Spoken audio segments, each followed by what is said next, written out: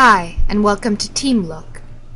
To establish a connection to your Microsoft Team Foundation server, open the TeamLook tab of the ribbon bar and click TeamLook Settings. Then click Add Projects.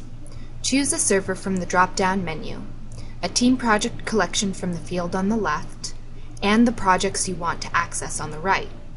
Click Connect when you are done. If you want to connect to another server, just repeat the process. You will see in the bottom of the window the first project you connected to is designated the default. Several of TeamLook's processes are streamlined for the default project. To change your default project, highlight it from the nested list above and click Set Default. Click OK to save your changes.